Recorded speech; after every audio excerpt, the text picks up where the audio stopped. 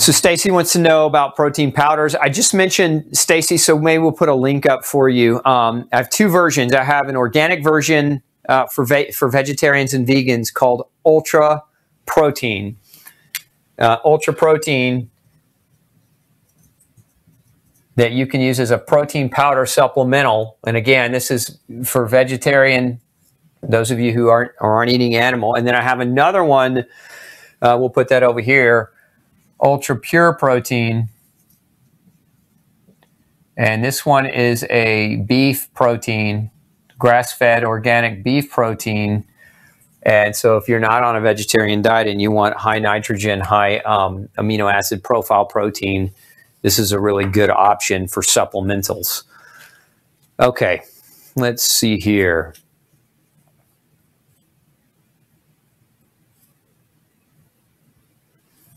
So another question, what's the best product that I would recommend for people to buy in this scenario? There's not one. I'd say that if you're looking to protect yourself and support your immune system for a virus, if you could only do one thing, I'd probably recommend Virid, V-I-R-I-D. It's a formula that contains a lot of different agents, including zinc and vitamin A and echinacea and elderberry. So some of the things we talked about in the last episode of Pick Dr. Osborne's Brain, or part 1 of this series, we talked about a lot of this. So if you want to kind of get caught up on that, you can go back and watch that show. Okay. So Wiley Cat, if you take glutathione on its own, does that help? I love that question. That's a great question. Glutathione is very, very tough to absorb from the GI tract perspective. So if you're taking oral glutathione supplement, it generally is not absorbed very well. This is why N-Acetylcysteine is used in a lot of clinics and a lot of doctors' offices. N-Acetylcysteine, as science has shown, that taking N-Acetylcysteine increases glutathione. If you're taking glutathione as a supplement, it's not the same thing as taking N-Acetylcysteine. And remember that these impacts and these effects are as a result of N-Acetylcysteine, not as a result of glutathione. So that doesn't mean you can't take glutathione. It just means that if you're trying to get the benefit of what we know from research that N-Acetylcysteine can provide, then you want to take N-Acetylcysteine and not glutathione.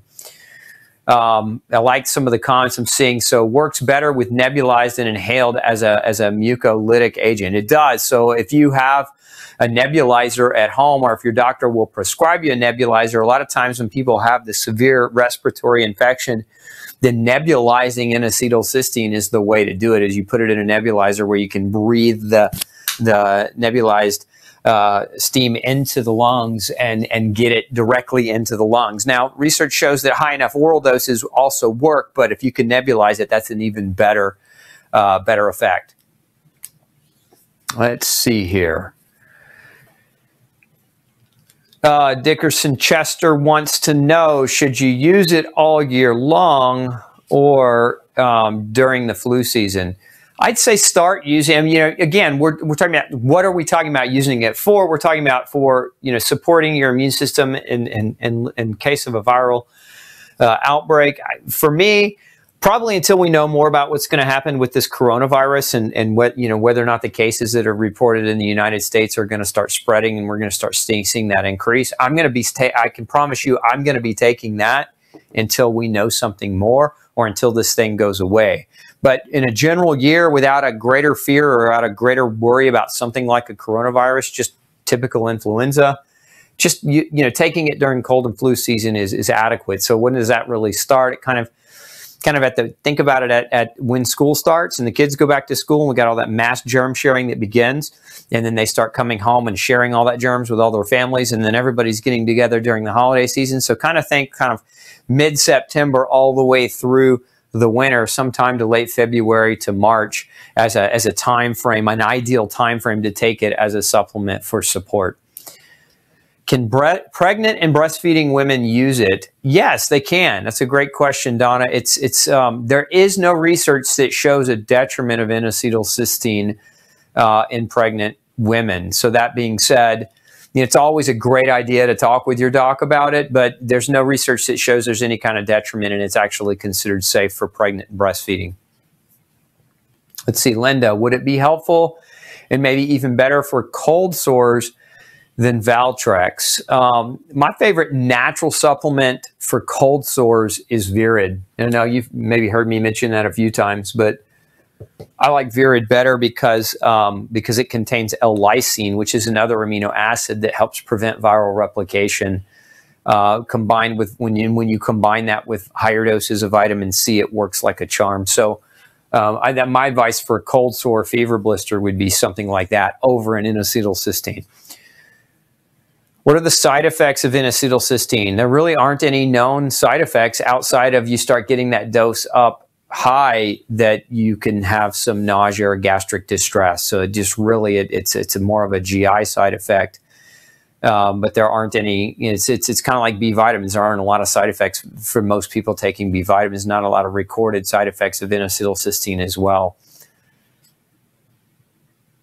Okay. Oh, yeah. So Tracy says, I just got the email for the show at 6:30. I noticed that it was sent at 5:02. That's why, you know, I've been telling you guys when we send out our email, our information a lot of times is being suppressed. Like the powers that be don't want a lot of the information that we talk about getting out there. And so our information sometimes gets blocked. Sometimes it gets delayed.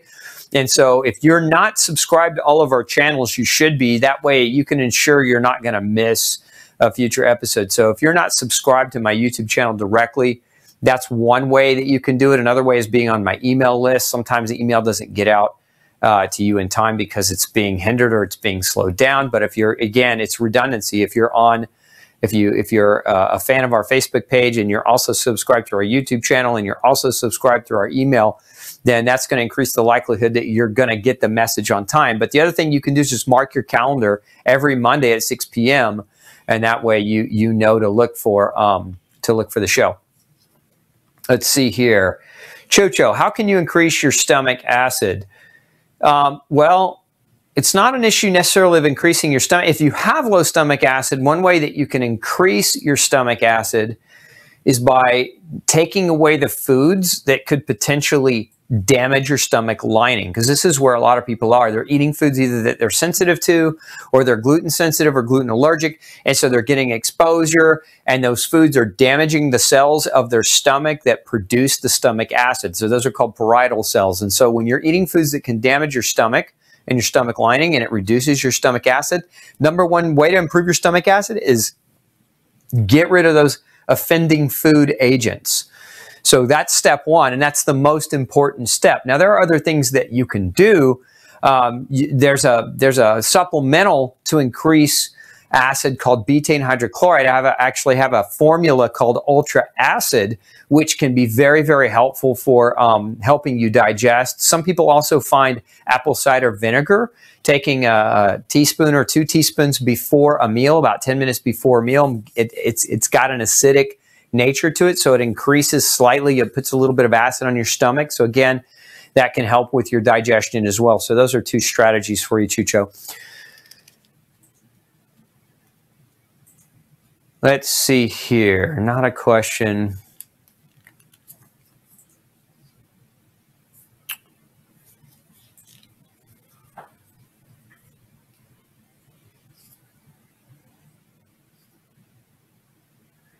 Yeah, so some of you chiming in and talking about, you know, one of the problems with getting an infection is like a viral infection is the secondary problem that comes after that. So if a virus takes you out or takes you down, usually influenza is pretty rough, puts a person in bed for a couple weeks. The secondary risk that comes along with that is as your immune system is battling and trying to fight the virus, it's a lot easier to pick up a bacterial infection or a secondary infection. And so then that can lead to more complications. And this is where people really get in trouble, is not just the virus itself, but it's the secondary opportunist bacteria that can also take a role. And so from that perspective, if we're talking about immune system protection and immune system prevention of bacteria, then a good probiotic can be very helpful in that case. In this case, I would recommend a really strong one like Ultrabiotic Defense. Let's see here. Let's see, Marie wants to know, can this amino acid help with asthma flares due to excessive mucus since this amino acid breaks mucus? If so, what would be the recommended dose and supplements? Thanks. Yeah, so same recommended dose. If you're looking at trying to use N-Acetylcysteine to kind of help break mucus down, I'd look at somewhere between starting out as a kind of a therapeutic dose, 1,500 to 2,000 milligrams a day, taken orally. If you've got a nebulizer and you can nebulize that N-Acetylcysteine, that's even better because it'll get directly into your lung. What is the youngest age to take N-Acetylcysteine? I would say, you know, again, this is my experience in my practice. You know, I've given N-Acetylcysteine to kids as young as 2. Now, again, you got to adjust. This is an adult. You know, these doses that I put up here, these are adult doses. Generally speaking, 100 milligrams per kilogram of body weight. So you can take a baby's weight in kilograms and you can make an adjustment and you can look at that. And, you know, for babies, it's, you know, if they're eating, you can mix the powder in something like an applesauce, or you can puree it in something like a smoothie. And where do you get N-Acetylcysteine? I think we put up a link, Dawn, or I don't know if I'm pronouncing your name right, Kine or Keen. But that link should be in the feed for you as far as where you can get a good quality gluten-free resource on N-Acetylcysteine.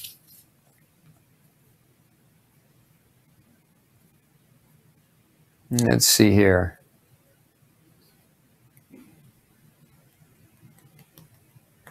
Dwayne says, I have sinus drainage 24/7 and stuffing of the nose, probably due to my autoimmunity. I regularly take NAC. What was the name of your brand again? And is this something I could try? So yeah, Dwayne, you can just go to Gluten Free Society and look and just type in the search engine Ultra NAC, and that'll pull that up. Now, if you're struggling really with a lot of sinus issues, I have another formula too called Ultra Sinus Support. And that one might be more up your alley. Now, it has, Ultra Sinus Support has N-Acetylcysteine in it. So it contains N-Acetylcysteine, not these higher doses, but it contains other agents that can also help kind of clear out the mucus drainage and support healthy sinus function in that way. So you might also consider something like that.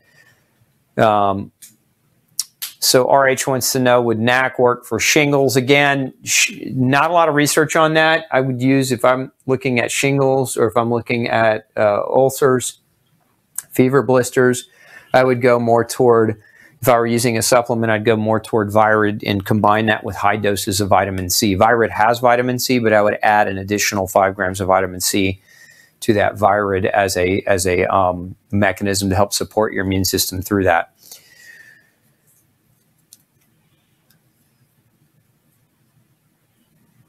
Let's see here. What brand of NAC? Origins Wellness Formulas is the brand I recommend. Again, that's the reason why I recommend that particular brand. You can go to Gluten Free Society and pick it up, is because everything that we produce, that we formulate and manufacture, is absolutely gluten-free.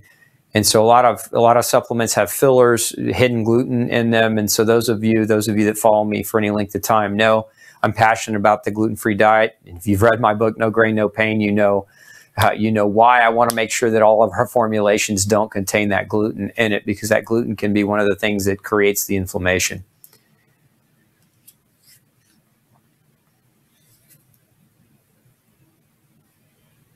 Okay. Foods that are high in N-Acetylcysteine. I mean, one of the best sources of dietary cysteine is meat, simply put. But if you're vegetarian, maybe and not vegan, you can get it from egg. You know, outside of that, you can get it from some of the sulfur-containing cruciferous vegetables. But those are going to be some of your best food sources for it. Let's see. Nancy wants to know, what do you think about traveling by airplane, April, with the coronavirus going around? I think it's a decision you got to make. I don't want to be an alarmist and say everybody go run for the hills and hide from the coronavirus. But at the same time, I want to be a realist and say, look, let's do everything we can to give our immune systems the ability to protect us from the potential of it. So does that mean not traveling? Possibly it does. I think the big part of that depends on where you're traveling and who you're traveling with. Where in the world or where you're going in the world. So obviously if you're traveling somewhere like China, I might say that'd be a trip I'd want to cancel. But depending on where else you might be traveling, I'd say it's got to be an individualized decision that you make. But if you're already sick, traveling's already probably a bad idea. Chris wants to know what can be a replacement for niacin. Niacin's vitamin B3, and there isn't one. Now, some people can't do niacin because it causes a flush at certain doses. So there's a non-flush version of niacin called niacinamide, which if you take, our B complete, it's a multi-B vitamin B complete, it does have niacinamide in it so that it doesn't create that flushing reaction, and that might be an option for you. Juan wants to know how to increase protein absorption. I think I answered that a minute ago, but I'm going to repeat it. So you take a supplemental acid to increase your capacity at absorbing protein. So that would be ultra acid would be the formulation that I would recommend there. Also, taking apple cider vinegar might be helpful in that regard as well. Somebody wants to know, is beef collagen powder a protein supplement too? It is, but the amino acid profile, you'd want to really look at the amino acid profile of it.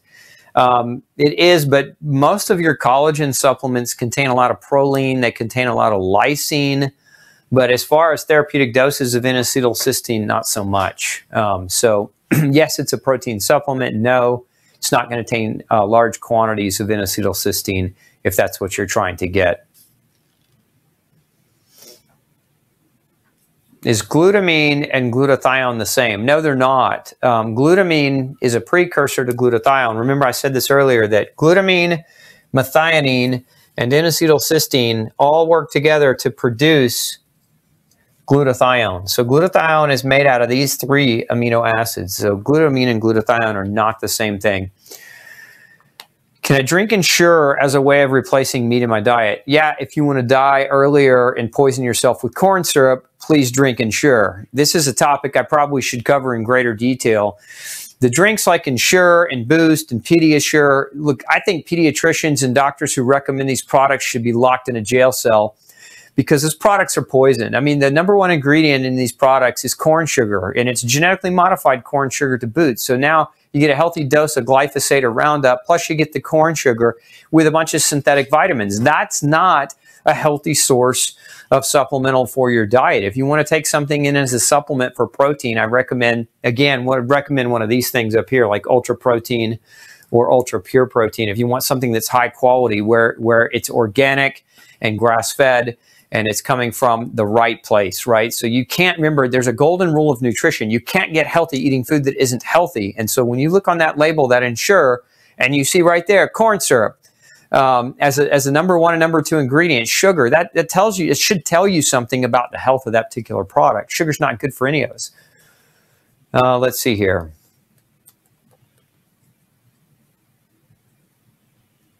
How do you get it in a liquid for nebulization? So get with your doc, and they'll prescribe it for you.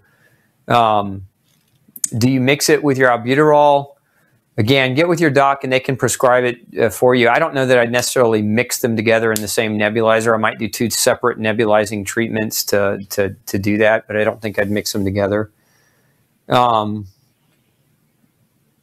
chronic viral respiratory inflammation, for that, I recommend N-Acetylcysteine, but I also recommend, again, Ultra Sinus Support. There's some ingredients in that can help support lung function and lung inflammation. I'd recommend high doses of vitamin C, at least 5 grams a day for that as well.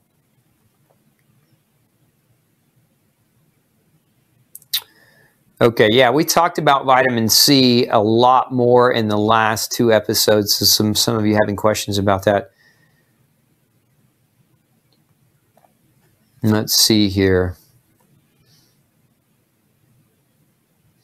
Juan wants to know if I'll write a book about vitamins, minerals, and amino acids. Juan, you're on my living book every week when you come and visit the show. But yeah, we've got another book in the pipeline coming here pretty soon. It's a timing issue right now. So yes, the answer to that question is yes. How do I boost glutathione? I have a viral infection that leads to thyroiditis. If you want to boost your glutathione level, the number one way to do it, outside of injecting or IVing glutathione, if you get a doctor that does IV treatments, is to take N-Acetylcysteine at higher doses if you want to boost your glutathione. So, a couple of grams a day is where I would start with that. If you really want to get your glutathione levels elevated. Can NAC help pulmonary conditions? Yes, it can. Is glutamine and NAC okay for a 100-pound 11-year-old? Yes, it is. Let's see here. How do I know if I have low stomach acids? Ritu wants to know. Unfortunately, there's no great test to determine. So it's kind of think of it as an outcomes test. One of the ways that you can kind of look to see whether or not you're low in acid is to take betaine hydrochloride. So taking, like, again, supplemental ultra acid, and take 2 caps on an empty stomach. And if it doesn't create a warming sensation, then before your next meal, so several hours later in the day on an empty stomach, take 4. And if you have to take more than 4 caps to feel kind of a warm sensation in your stomach, your stomach acid's probably low. The only other way to get a pH reading on your stomach is to have what's called a pH capsule endoscopy, where you swallow one of these pills and that capsule goes down, and then it sends a message back to a computer that tells you what your stomach pH is. The problem with those tests is they're not, your pH in your stomach can change to a certain degree depending on whether you're getting ready to eat or whether you're not eating. So, like, when you're smelling food, there's a message that goes to your brain that tells your stomach to produce more stomach acid in anticipation for that food. So part of getting an accurate read on those pH endoscopy tests is your transit time can affect it. And then again, whether or not you're getting ready to eat or not eat can affect the level of pH that pill endoscopy's measuring. So it's really hard. There's not really any super great technology to measure pH of the stomach.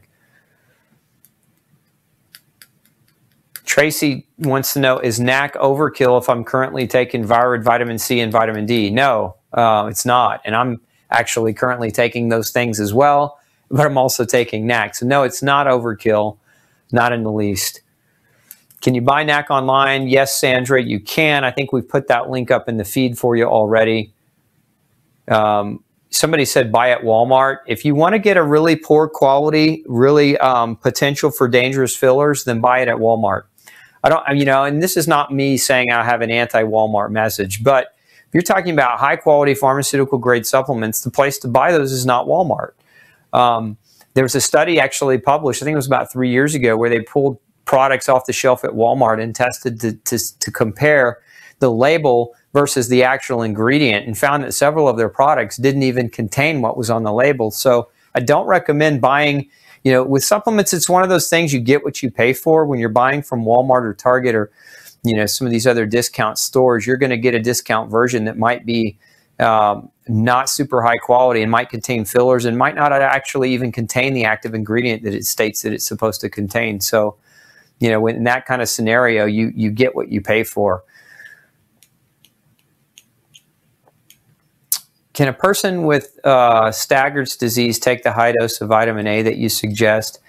Like, my advice with that kind of thing is, if you have, an existing disease condition, it would be to get with your doctor and have a conversation with them, because again, it's a little bit too detailed for a form like this. I don't want to tell you yes or no because I don't know the rest of the history about what's going on with you. So working with your doc to decide what's right for you is probably the best move to make there.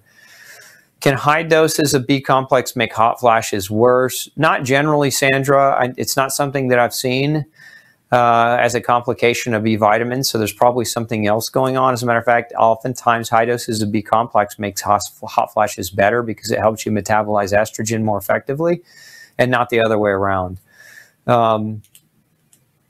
For oral vitamin C, would my best choice be liposomal? Greg wants to know. No, actually, I don't like liposomal, and here's why. It goes back to who I am and what I've seen, clinically for the last 20 years, is that liposomal vitamin C, pretty much every one I've ever looked at, is derived from a corn-based ingredient. And so my message being no grain, no pain, I do not recommend liposomal. Now, there are research studies that show it's very effective at being absorbed and it can really elevate vitamin C levels, but I like vitamin C powder. There's a brand called Detox C that I would recommend, and it's a vitamin C powder, high potency powder, with no corn or other grain-based fillers. Let's see, Marie wants to know if we could share the link from the last show on viruses. If we could put that up, that'd be great.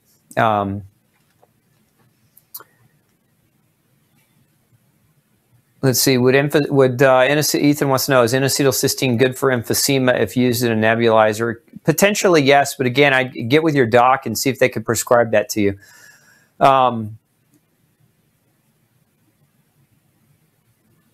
Let's see, should vitamin C be taken with some citrus fruit to boost its effect? No, not necessarily. Do your comments on Walmart mean we shouldn't even buy vitamin C there either? Yes, they do, Gene. I don't recommend buying cheap supplements. Some people would say that's because you sell supplements, Dr. Osborne.